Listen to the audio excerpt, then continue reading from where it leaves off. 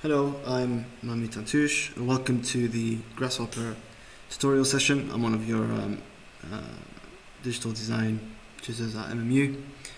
Today will be an introduction to Grasshopper 3D. So what is Grasshopper 3D? The interface, how does it work? What can you achieve with Grasshopper 3D? Why use it? And we'll end with a quick Grasshopper tutorial. So, what is Grasshopper 3D? Grasshopper 3D is a visual programming language and environment that runs with Rhinoceros 3D. So it comes with Rhino 3D, and it's a way for you to manage and manipulate geometry in a systematic way and through a visually programmable interface. So there's an interface right there on the right, and you can see the interface is made out of nodes. You can see them as boxes and then lines that connect boxes together, and that's for information transfer. So you start off with geometry that affects the other geometry and so on. And it's used primarily for parametric modeling, structural design, etc., and prefabrication as well. So how does it work? You can see here in the background we have the Rhino interface, and in the foreground we have the Grasshopper interface. And you input some data and geometry into the Grasshopper interface, and then Rhino and Grasshopper will generate the geometry based on your script that you designed in the Grasshopper interface onto the Rhino interface. So these are the Grasshopper nodes, as I showed you earlier. So each node does a function or is an instruction. You have inputs. This can be one input, multiple inputs. Something will be applied to the input, an instruction or a function, and then you get an output, and so on. So we can see on the bottom there we have a multiplication node, and what this multiplication node does is multiply A and B together. So if A is 5 and B is 5, the instruction is multiplication, and then we have the output, which is 25. And these nodes, based on their color, can give you certain indication. So whether something's going okay, there's an error, or something's wrong.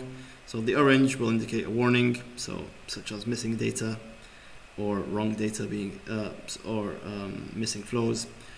The red color will indicate an error, so something is wrong. So in this instance, we're trying to multiply 5 by a curve, and we cannot do that. So we get a null and we get an error.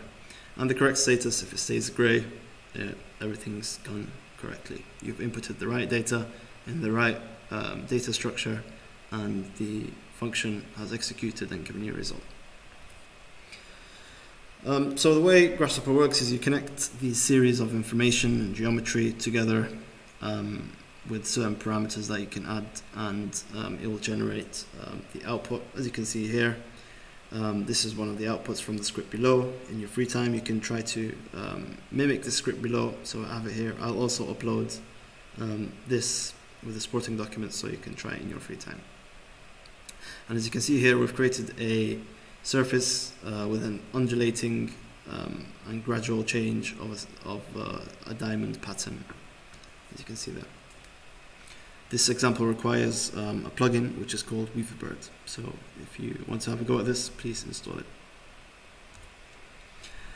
So what can you use Grasshopper for? Grasshopper can be used for many things, really. You can use it to create complicated diagrams. So if you have data that is complicated and you want to visualize the data in a certain way, rather than spending a lot of time on Illustrator, if you develop a system and script that system in Grasshopper, you can output diagrams such as this one over here, and mainly for geometry, dealing with geometry. So for structural solutions, for anything to do with optimization, anything to do with environmental analysis, anything to do with computerization or computation, Grasshopper is good at. It's also good at geographic information systems if you have geolocated data and you want to visualize or analyze it.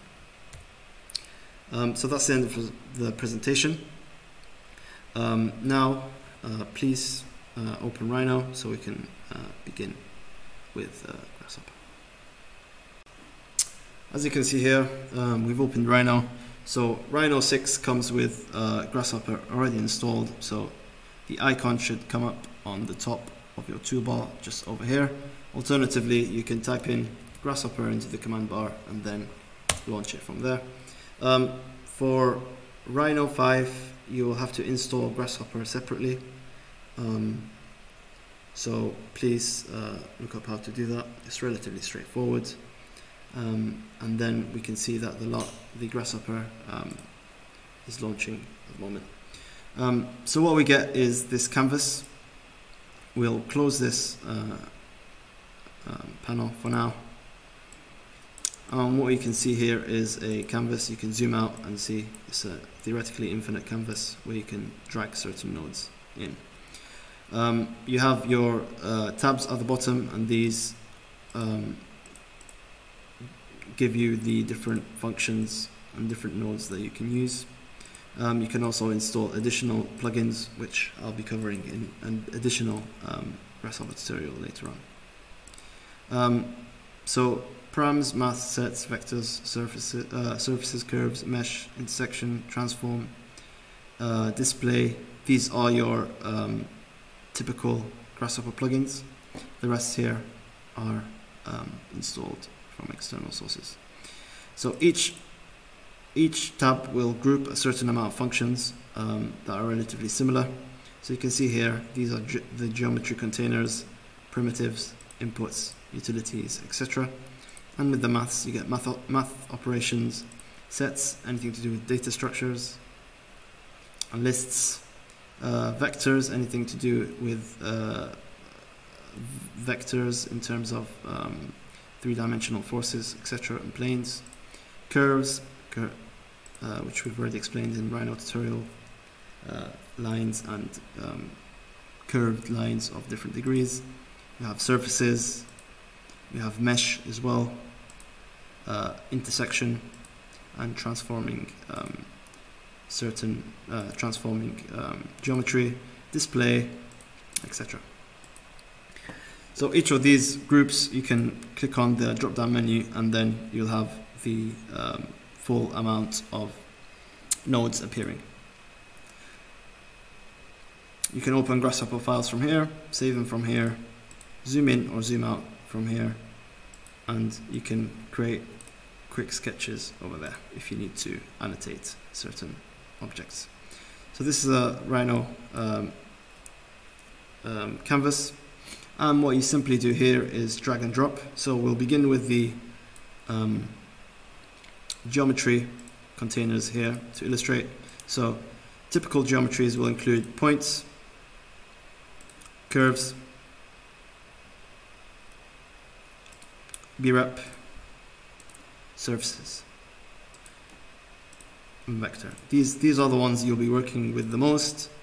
The others are also relevant, but usually these 5 will be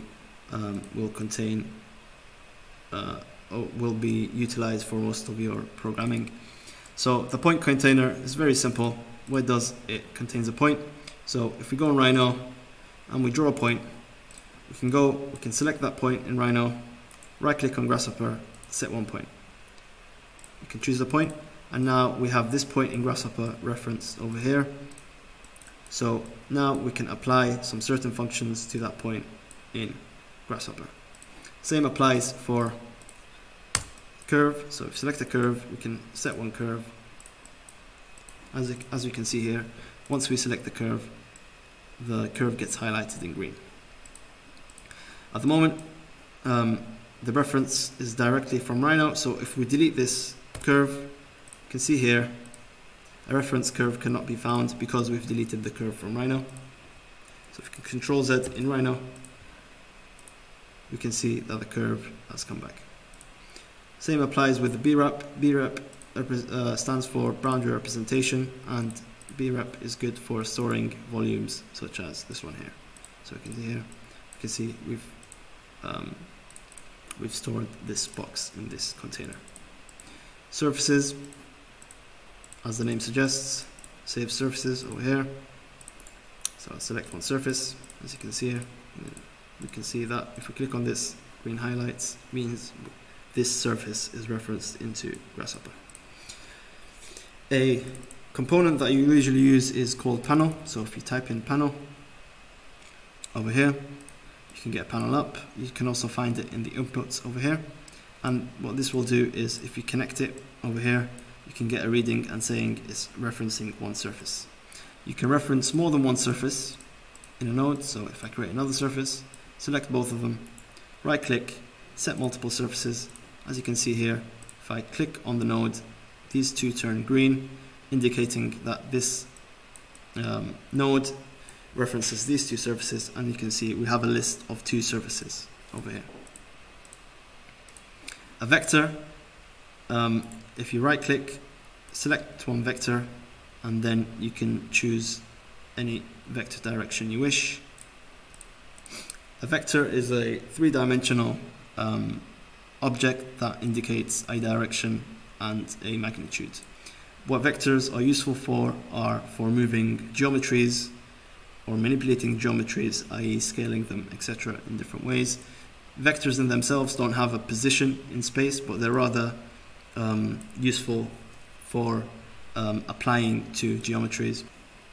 So now we'll get into how certain geometries are created and manipulated in Grasshopper.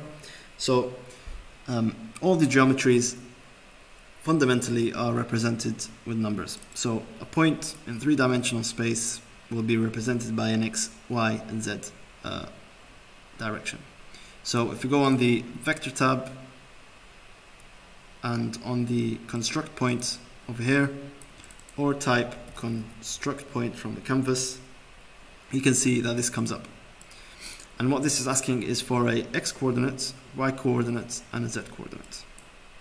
Now, by double clicking on the canvas again and typing in the number 100, you'll get a number slider which you can change from 0 to 100.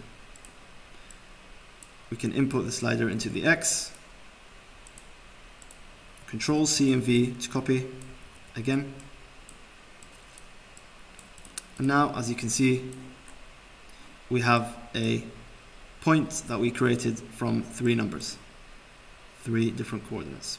And you can change this point in whichever direction you want. To change the range of the slider, simply double click, choose the rounding you want, real number, etc., or a floating number, the amount of digits, minimum and maximum. I can change this to 50, for example, and press OK. Now we can see the range limit is 50 over here. Now we have 1 point. We can go into the container, point container, by clicking points. Point containers are black with an indication of the geometry over here. And we can create a new point in Rhino and reference into Grasshopper. Now we have 2 points referenced in Grasshopper, as you can see, over here and over here. Lines are made out of, lines are the shortest distance between 2 points.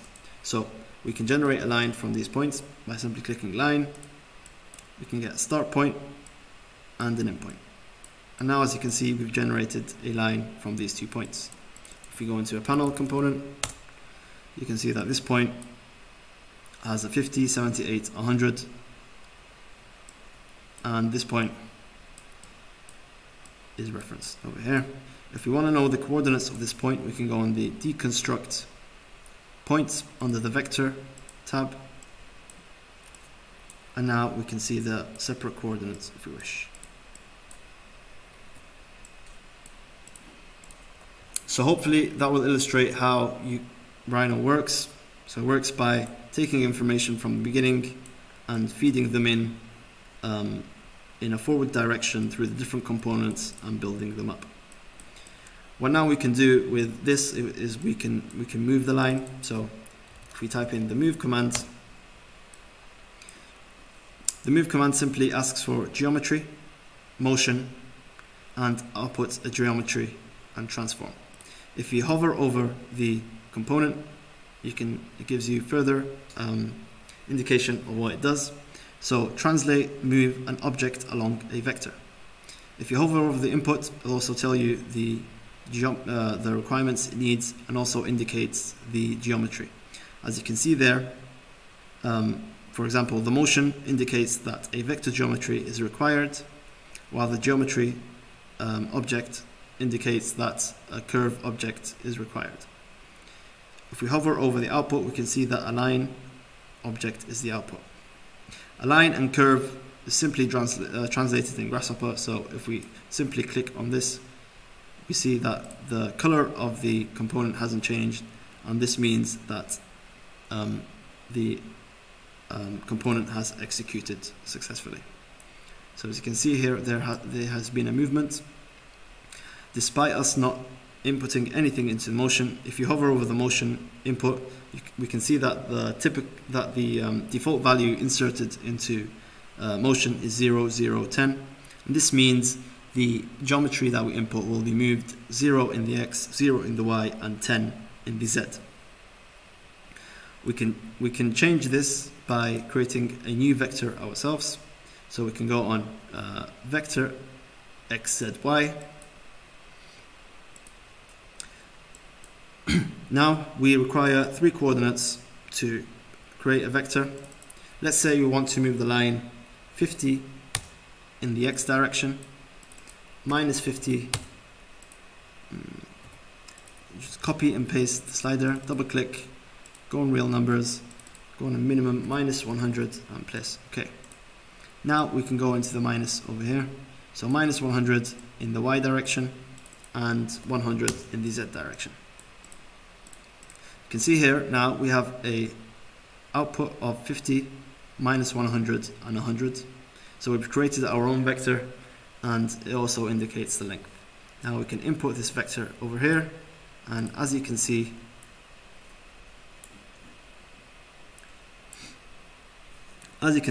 the geometry has moved x in this direction, 50 in this direction. It has been moved backwards 100 because we've inputted a minus 100, and it's moved 100 in the z direction, which is upwards over here. You can also apply this by a point, so we can see that we moved our original point over here in the same direction.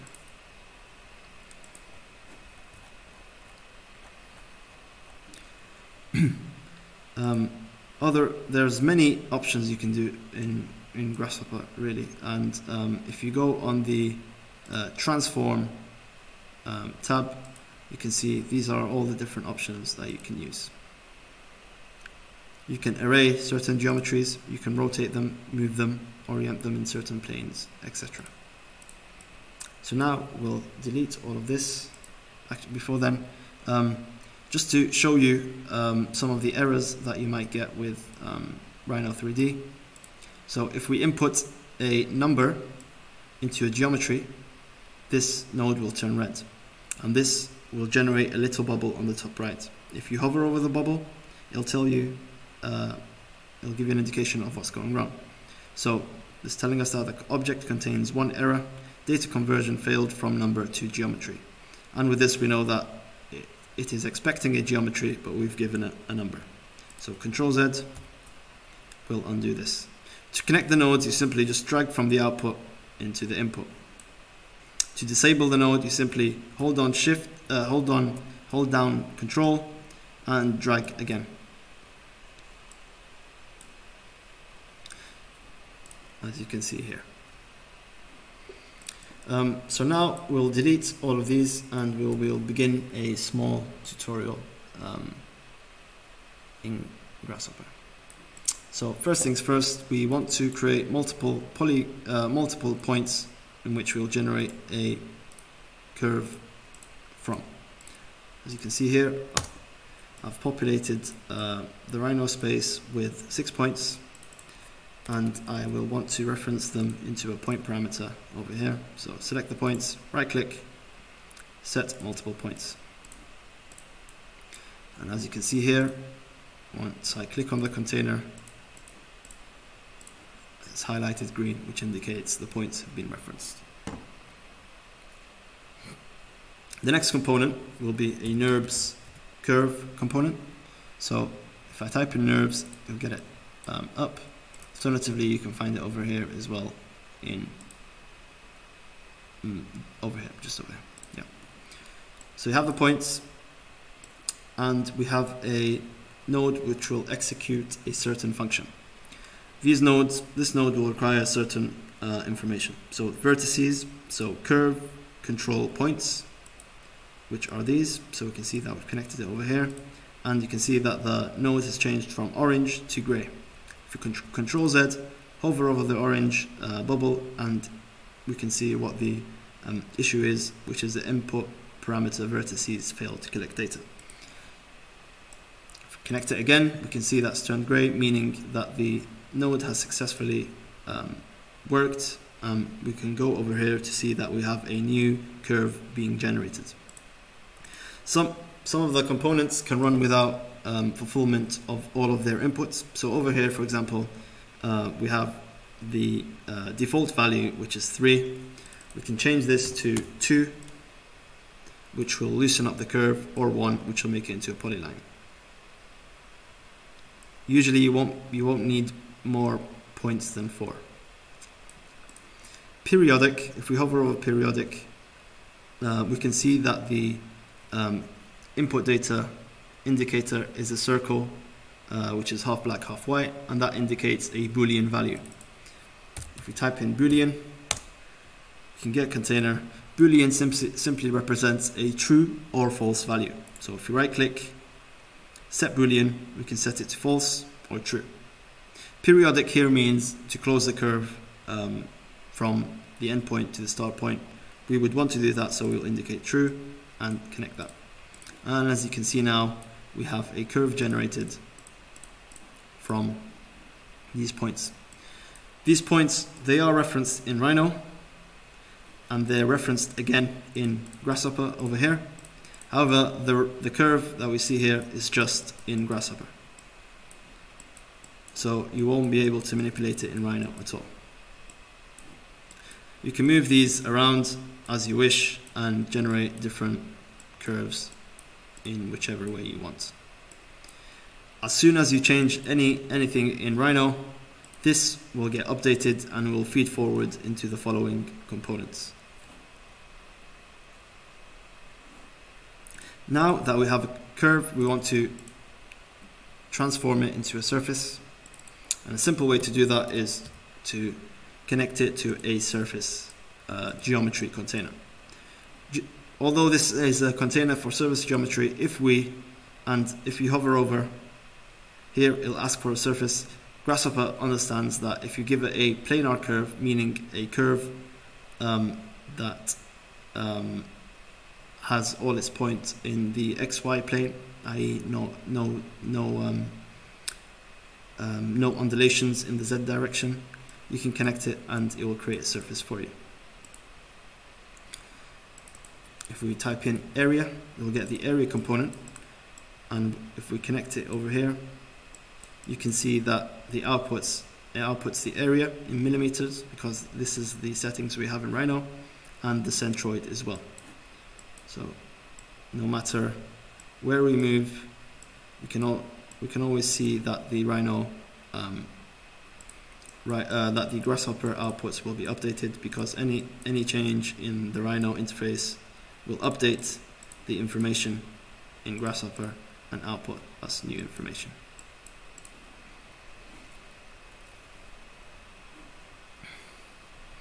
What we want to do now is move this object. We'll treat it as floor plates, and what we want to do is create more floor plates.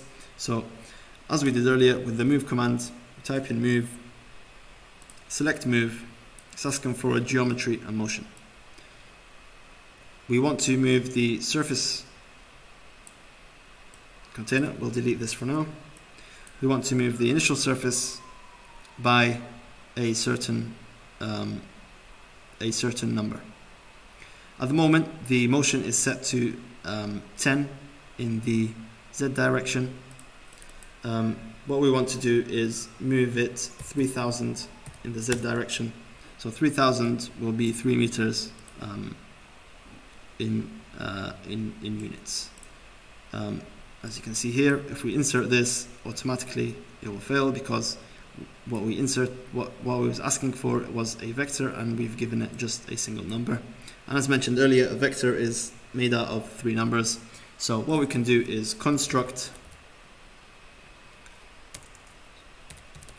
vector xyz, give it a z, 0 and 0. So this will give us a vector that moves object 0 in the x, 0 in the y, and 3000 in the z. Or we can also use a unit z function, and what this does is creates a vector in the z direction, and we just need to give it the magnitude of the z direction.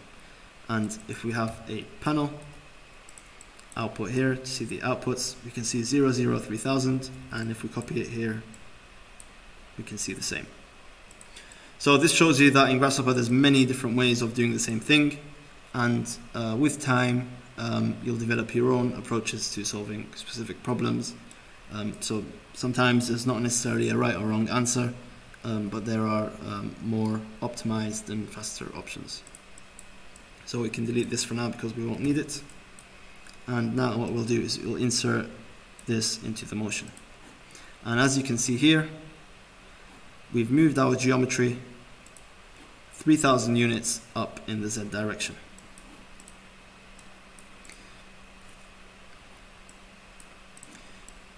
Just so that our floor plates reflect better, what we'll want to do is go into Rhino and scale our floor plates a bit better, just like this, so that we're dealing with something more manageable, just like that.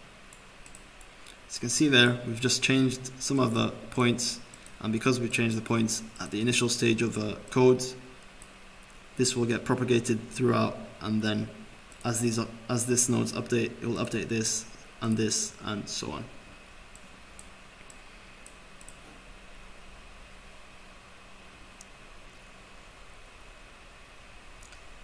So rather than moving the surface by just one vector, we can create a series of vectors to move the surface by. So I'll just keep this example here to illustrate, and we'll create a new series of vectors. So if we type in the command series, hover over, we can see that this node will create a series of numbers. We need to give it a start, a step, and a count. So a start will be 3000. Steps will also be 3000. So we'll create a new, and count, we'll keep it 10 at the stage. Now if we get a panel and connect it to the output, you can see the output. So we've started with 3000. As you can see, it's the first item on the list. Step is 3000, so we will add 3000 to each step. So as you can see here, it's 3000, 6000, 9000. So each item in the list gets 3000 added to it, and we have 10 steps overall. Because Grasshopper starts with 0, the 9th indexed item means that we have 10 items all together. So this is called a list in Grasshopper. In the same way that Control-C-V, we have a list of points over here, we can have a list of numbers as shown. Now, instead of having one single vector, we can copy and paste this, and attach the series into the factor. Now, if we link a panel to it again, you can see that we've created 10 vectors, each of them 3000 greater than the other in the z direction. Now if we connect this to the motion over here, which manipulates our initial surface, you can see that we've created 10 floor plates of the initial surface. So what I'll do now, I'll just clean it up slightly by deleting the extra panels and codes that we don't need. Now you can go on and change anything in the initial steps, and then everything will be updated. Okay, we have an error. Data conversion failed from curve to surface. We'll just delete that. Control Z.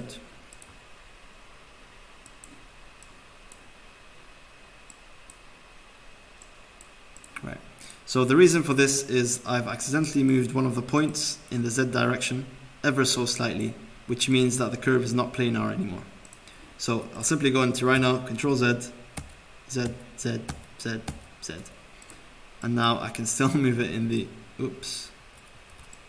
I can still move it in the Z direction, XY plane here, to make sure the curve is completely flat. As soon as I move it in the Z, you can see it's creating an error. So I'll Control Z, and now I have this back again. Let's say I want more floor plates. I can simply go into the series over here and create 20 floor plates if I need. I can move this up and down, and I can change the first floor, how far it is, since we change where we start. And I can change the distance between the floors. So by double clicking on the slider, I can manually input the value I want, and let's say I would want this to be 4,000 for now. Change this to 4,000 as well, just for a bit more consistency. And at the moment, I'll just deal with 14 floor plates, as you can see. You can select these items in Rhino. You can lock them if you don't want to move them or select them, just for consistency. You can right click to unlock the objects, as you can see here, or you can hide them completely so you can't select them. Right click to unhide as well.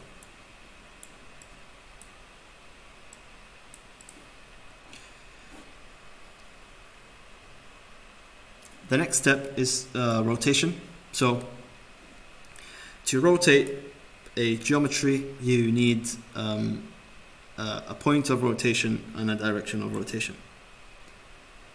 So what we can do here is we can create a series again of numbers by copying and pasting this just over here. We'll start off with 0.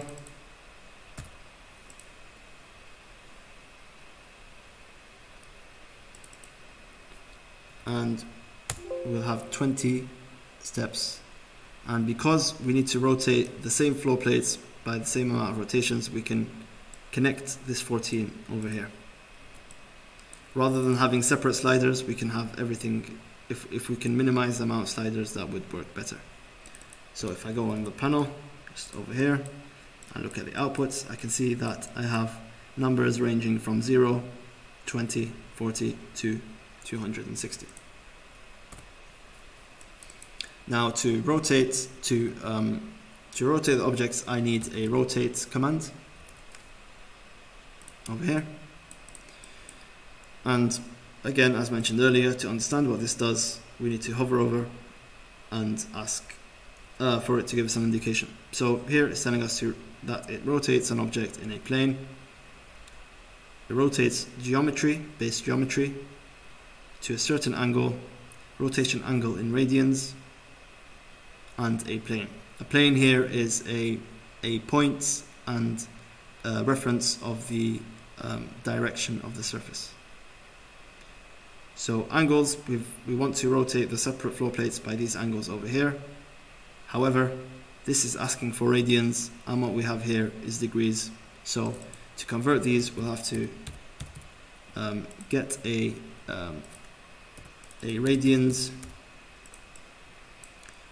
node over here, insert these as degrees, and if I get a panel object, out again, I can see that I have the degrees in radians. If you're unclear what radians are, degrees are, you can Google them.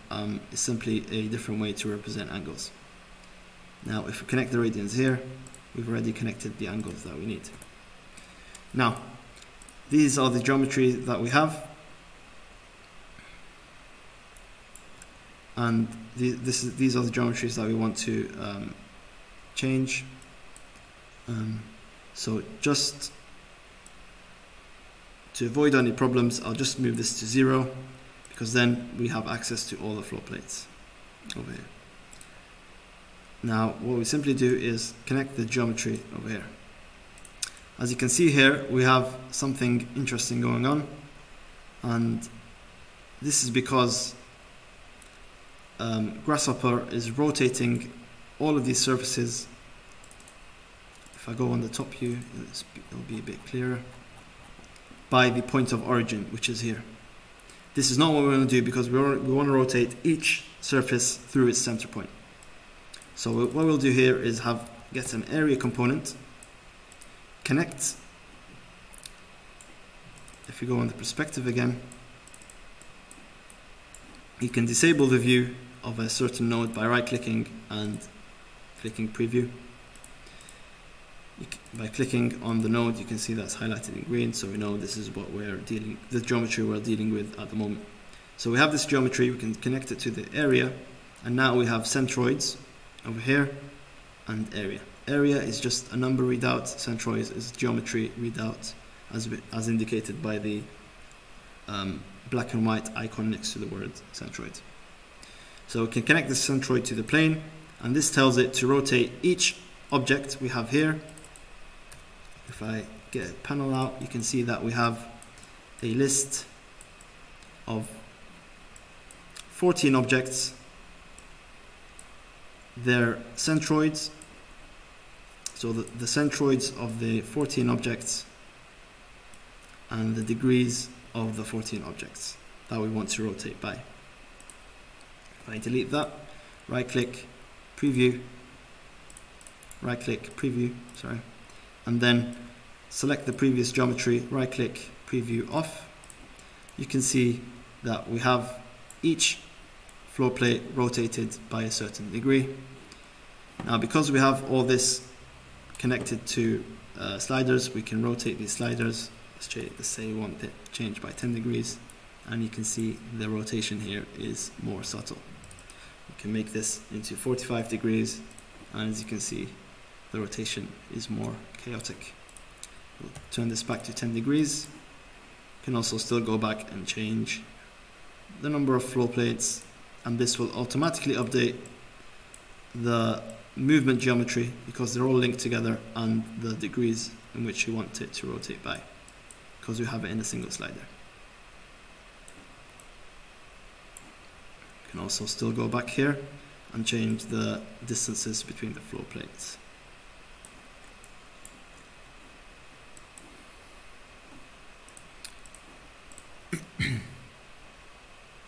So now, at the moment, we just have floor plates, but we don't have any external facades.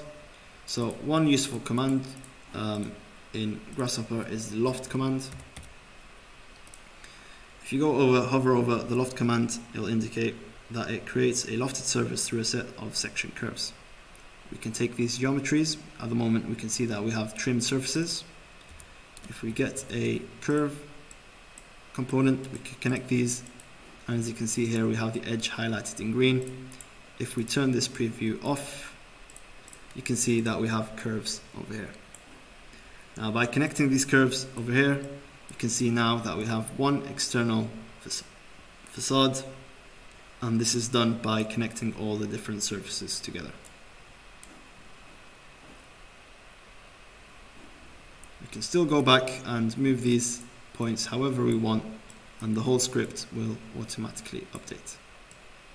Now, if we have a certain structure that we want to explore, a certain facade pattern, etc., this will help us really explore the different variations very quickly without a lot of heavy editing of 2D drawings. So you can explore a lot more options, and if you integrate a genetic algorithm, etc., which I will demonstrate in series to come, you can explore thousands of options within spaces of minutes. Because we already have the parameters, and what the computer do, it will run all these parameters through steps. So now we have the lofted surface over here. You can rotate this around, and now you have a parametric tower that you can just play with. Now you can take your time to add your own personal touch to this. For example, you want to include different floor heights for different layers. You would want to include certain breaks in the tower, or you can choose to scale different floor plates however you want. You know, if you just follow the approach that I did in terms of getting the certain geometries, so these ones over here, if I turn preview on, getting their center points, applying a certain manipulation for them, and then linking them to the subsequent nodes, you can create your own personal touch that way. I'll just turn that preview off again. As mentioned earlier, all these geometries are generated without any geometries being present in Rhino. To bake these geometries, or to access these geometries in Rhino, you simply right click on the geometry that you want to export and click bake. Choose which layer to bake it onto and click OK. Now if I disable the preview in Grasshopper, as you can see here, go on to Rhino, just turn it to shaded, you can see now that we have a surface generated from Grasshopper and baked in Rhino, which we can export to other software such as Revit, SketchUp, Maya if you want to do any animations, and Lumion if you want to render. You can also export other geometry like floor plates. So if I want to create some floor plates, I can go on here, extrude this geometry,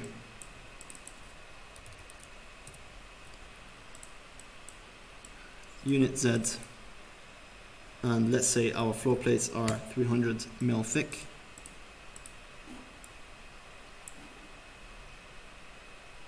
We can bake this also,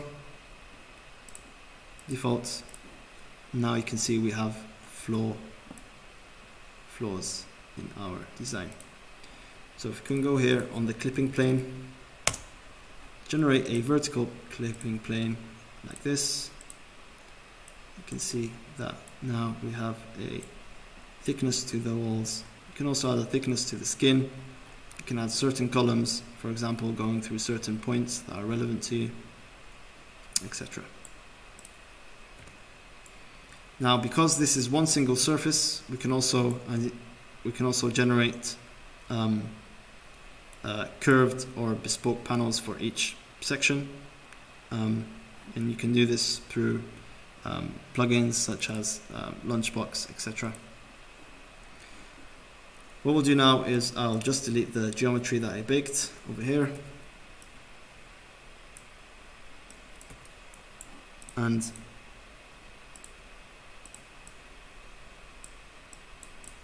turn this preview off and turn the Grasshopper preview back on. As you can see here, now we have the preview of the turn this one off, it's already off, the preview of the different floor plates and the preview of the external facade.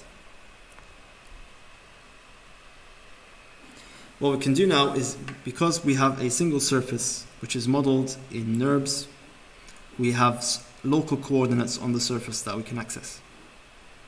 So what we need is a divide surface component. Apologies, that's the wrong node. We need a divide domain. No, that's the wrong one. Divide domain squared, this one, which helps us generate a two-dimensional surface. Now, because each surface has a local coordinate, in Rhino and Grasshopper, we can link this to the domain. And as you can see here, we have a U and V value. The U value is 0 to 254,000, which means that the U, which is similar to an X in a Cartesian space, starts from 0 and goes to 245,000. Similarly, in the X, we have a minus 3,000 to 0. Now, in order to divide this surface into a certain amount, we have to input the V count and Y count. So let's say we want to divide the surface 10 times in the U direction and 20 in the V direction. What this component will do is give us the range of those local coordinates. As you can see here,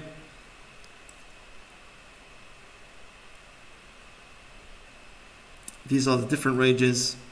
10 multiplied by 20, which will give us 200 different segments of that single surface. What we can do now is get a surface box.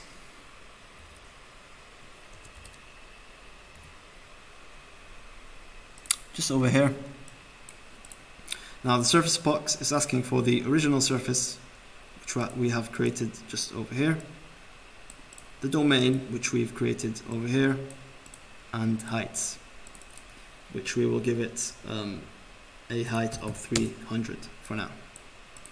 And if you zoom in, you can see that we've created flat elements on this facade that has a width. And this facade is separated in 1, 2, 3, 4, 5, 6, 7, 8, 9, 10.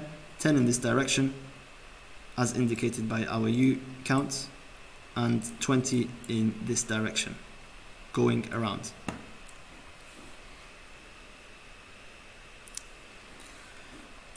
What we can do now is create a repeatable facade pattern by creating a certain geometry and mapping it to the surface. So we can create a cylinder.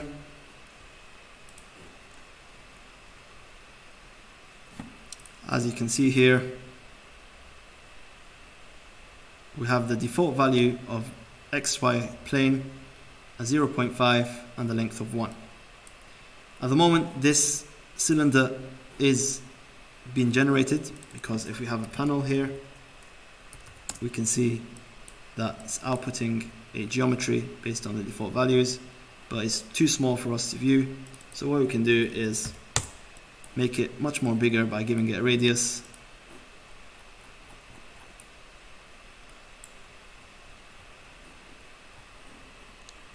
We'll give it a bigger radius. There we are. So we can view. Now, of course, we have a very thin cylinder over here because we have a length of 1, which is 1 millimeter. So we can give it a height of 100 meters as well, so we can see. Now, this is one cylinder, one element that we can scale to a box and map to our tower. What we can do here now is get a bounding box component. And what this does is creates a box around the geometry that we give it. So we can see that we have a box that maps, or that contains the cylinder from each edge. What we want to do now is box morph, which takes a box and references it to a different box. So box morph over here. We connect the geometry. So in this case, we want to manipulate this geometry, which is a cylinder. It has this bounding box with it, which is its reference, and the target box, which are these boxes that we've created in the facade. Now this might take a moment here, And if we disable these previews and zoom in, you can see that we've mapped the cylinder onto the facade. By increasing the U count to 20 as well, we can double the amount of cylinder on the facade, as you can see there.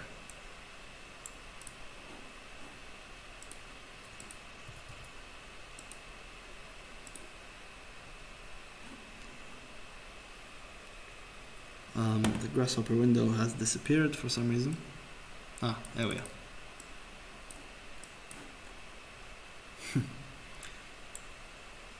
So as you can see here, and because this is only 300 deep, it seems flat at the moment, but if we go here, bake the geometry, okay, you can see that we've baked the geometry to right now. You can also go along and bake the floor plates, which is this node over here, so bake. And then we can disable Grasshopper for a moment. And you can see we have a facade with floor plates. You can use this technique to replicate any type of component facades, whether you designed it bespokely rather than just a typical cylinder, and you can make it a lot more detailed and smaller, but for the sake of it being more optimized and for the sake of demonstration, I haven't increased this number a lot, otherwise it will crash. You'll need to give it a couple of minutes for it to morph each single geometry to the specific box that you've created for it. Hopefully that was a good intro for Grasshopper for you, understanding the fundamental of programming in Grasshopper, so geometry being manipulated from the beginning and being propagated throughout. How to deal with nodes. It'll give you certain indications. If you hover over the inputs, outputs, it'll indicate what kind of information it wants and what structure, whether a list, a data tree, or an item it wants. How to manipulate objects with certain nodes, get certain readings such as area and centroids, and divide and manage surfaces, and exploiting the benefits of NURBS modeling using local coordinate systems, and creating parametric design solutions and facades. Thank you very much for listening and following through. I look forward to seeing you all in the near future. If you have any problems with using Grasshopper, please feel free to drop in our daily digital support sessions, which you can see at the end of this video. Bye.